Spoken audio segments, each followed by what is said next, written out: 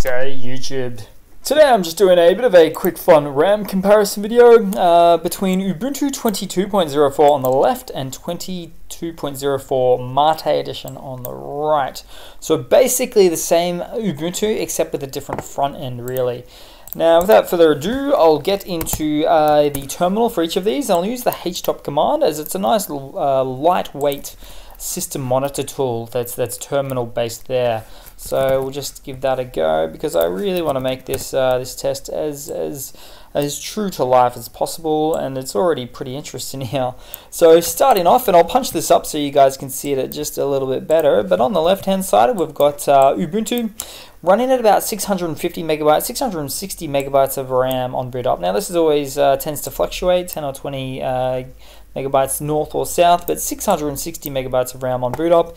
On the right hand side, Ubuntu Mate Edition, 750 megabytes of RAM on boot up, so almost a decent 100 megabytes of RAM more on boot up.